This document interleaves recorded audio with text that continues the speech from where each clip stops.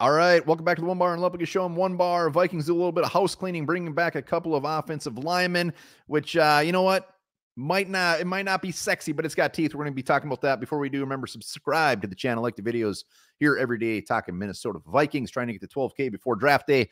Blake Brandel, David Quessenberry, Q-Bear, come on down, baby. You guys are still Minnesota Vikings. And like I said, this isn't the sexiest of signings or re-signings, but very well needed, because the Vikings' depth at offensive line is gross.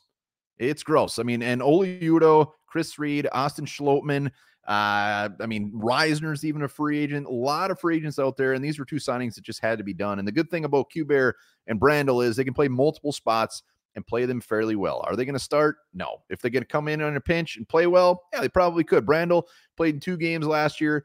Quessenberry started 4 for the Vikings, and really Quessenberry ended up being a damn sneaky good signing by Quasey last year. So hats off to him, because when he came in, he played well, and he can play multiple spots. So Quessenberry, he's no spring chicken, 33 years old, but still got a little left in the tank. So I'm very glad that they got him back, and he probably will be the prominent backup at left or right tackle for the Vikings, depending on what they do the rest of the way in free agency and the draft. And they're both cheap.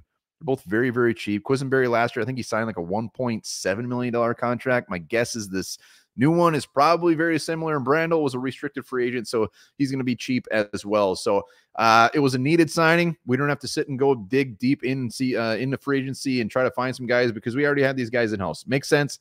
I like it. This won't be the last of it. When it comes to the offensive line, the big questions will be, what do they do at that left guard position? Do they bring Dalton Reisner back? Do they go a different route? But these guys, good depth moves, like it. And we'll be back hot and heavy. Vikings all damn